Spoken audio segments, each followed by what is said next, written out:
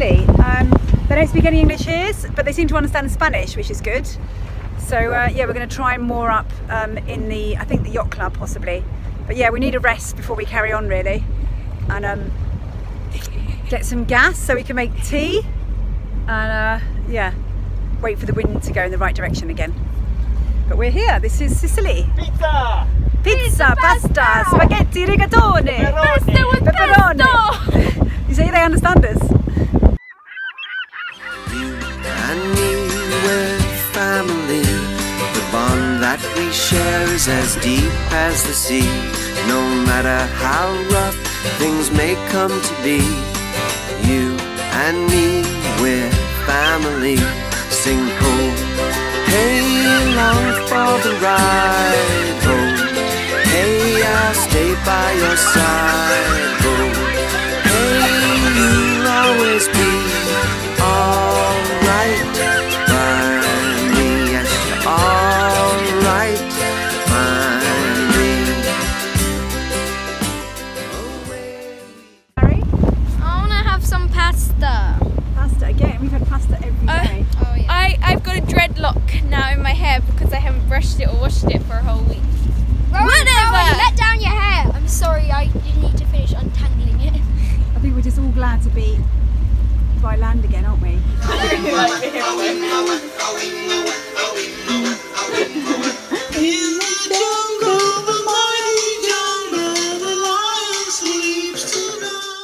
We've got to Sicily. Yes. And obviously you've got mobile data now and internet. Yes. Have you been in touch with your friends? Which country? Which country? Okay, Spanish friends. Spanish friends. Anna, I'm mostly in contact, and Blanca a bit. England. Hazel, I'm mostly in contact, but I'm slowly losing contact with people there. Okay. In the Caribbean, I have Millie, Jill and Amelia. We've got a group chat. Also in Cartagena in Spain. Oh, well, yeah. that's also in Spain. I'm slightly in touch with Liam and Fergus.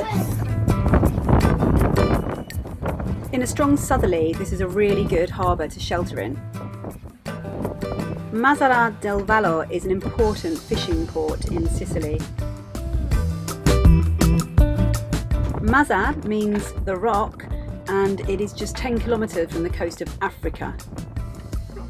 Pretty much everything gets washed up on these shores.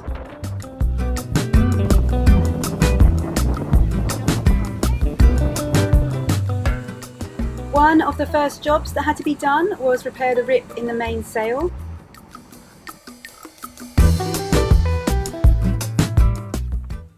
Right, we're going in search of ice cream. Yeah. We're heading for ice cream.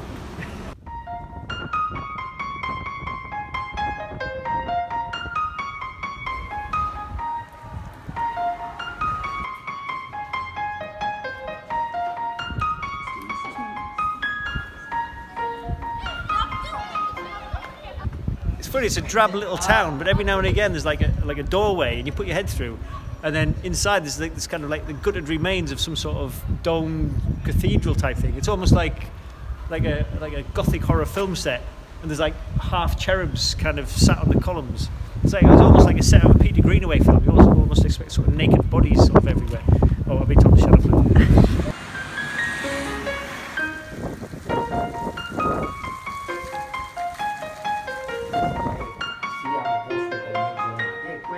I found this really weird ornithological museum just kind of tucked in the corner of this square.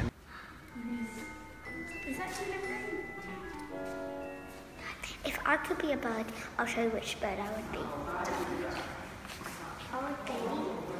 I want to be like a medium bird, like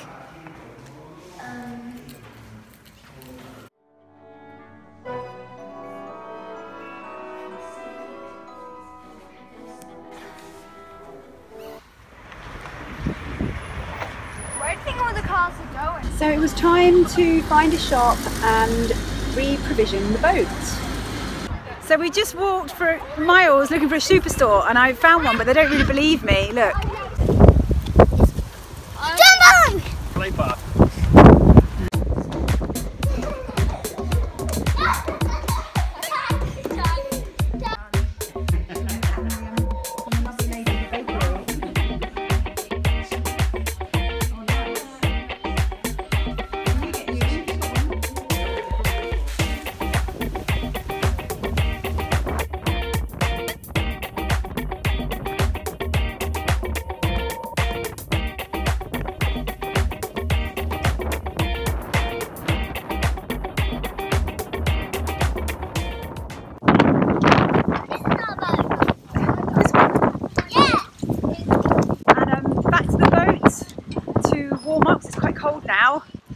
gonna make pizza and watch a movie because tomorrow we're probably heading south again.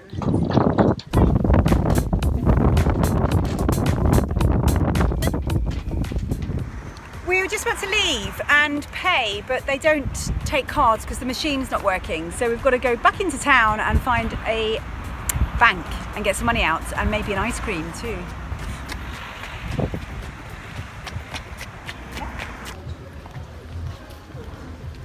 It's an ice cream with a brioche. It's dripping. It's a chocolate butty. Got a chocolate butty. So we tried to leave yesterday afternoon and we didn't realise that underneath it's like spaghetti junction. There are like lazy lines just crossing all over the place. So we've got something around the propeller. It's probably one of the million lazy lines.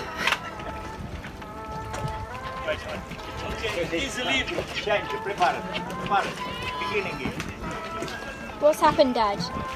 We're going to rope around the propeller. One of the mooring lines, one of the lazy lines is wrapped around the propeller. And I think what happened is when another boat came in, I think one of the lazy lines had been draped over our prop.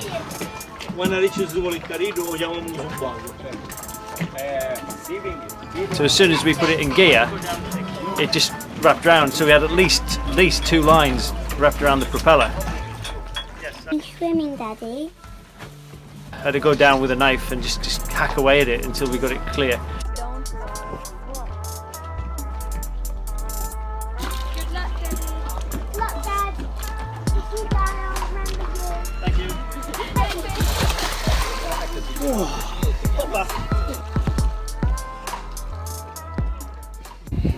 So we've had some lines wrapped around the propeller, and obviously Mum and Dad don't want to pay for an experienced diver, so Dad's gone down and he's trying to unwrap it with a knife and his hands.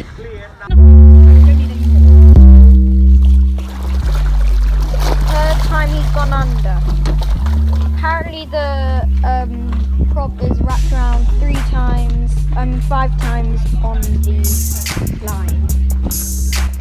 One side, it's kind of, one's jammed in, the other side's free, so I'm going to do the free one just to see if I can jam it. Yeah.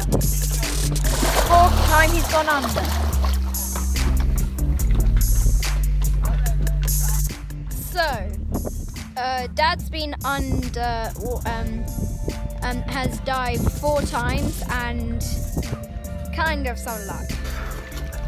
It's jammed right in. Telephone man. I can cut it. Right, so there's definitely 2 lines caught round. So Woody's going to go down with the knife that I got from the crew of the RNLI in Brighton. So hopefully it will bring us some good luck. There's lines all over the place. There's about 3 lines in there. Is the knife working? Yeah, it's good. Did you bash Shut it. Did you bash your head? Okay.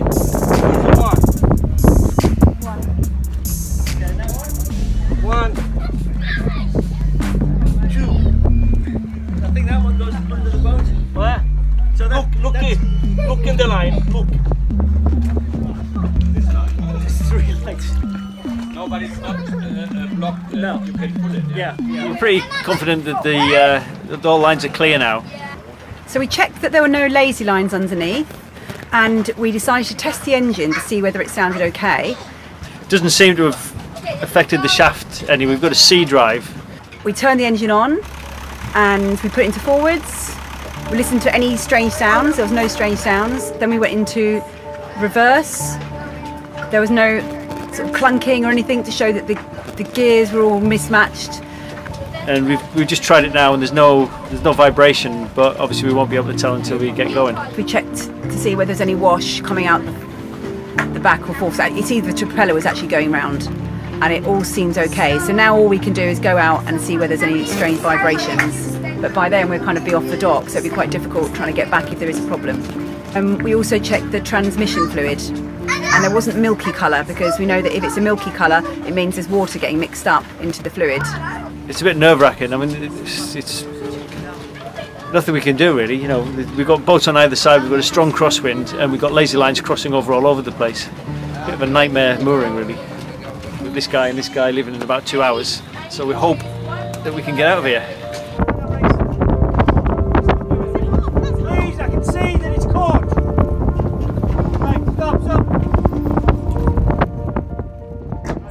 after a few problems with the mainsail getting stuck, we managed to get going and everything sounded okay. The engine and the propeller all sounded fine.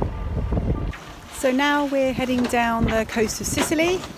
We're heading to Syracuse, and there we're going to pick up a couple of friends and head across to Greece. So we're kind of like getting halfway through our big trek across the Med to Turkey. Another sunset.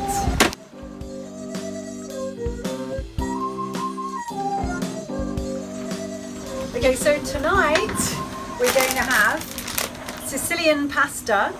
Pasta.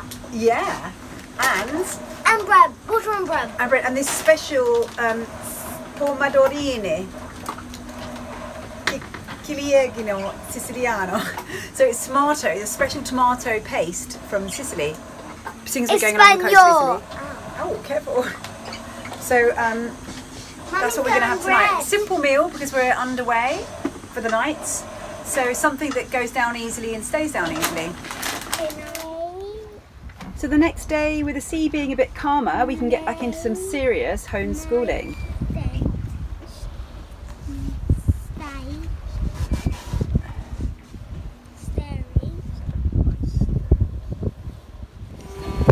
I'm called a squid. I'm called Squid too. So after homeschooling, the kids keep themselves occupied in all sorts of different ways.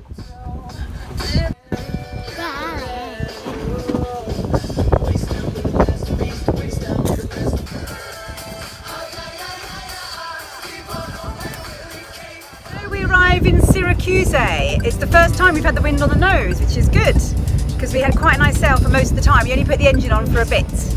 But yeah, this is where we pick up a couple of friends who are going to crew with us to Greece and Turkey. All going all right so far.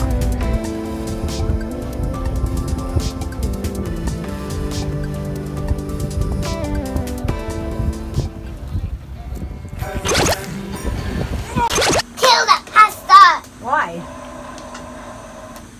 I hate pasta! That? Land? Is that land? And me with family, the bond that we share is as deep as the sea. No matter how rough things may come to be, you and me, we're family. Sing ho. So this is a really big thank you to our patrons for pledging to Mothership Adrift and supporting us on our journey as we travel around the world. This allows us to make stories and then share these stories with you. If you want to become a patron, it's really easy. Click on the Patreon button and join our family in this journey around the world. And if you want to do it,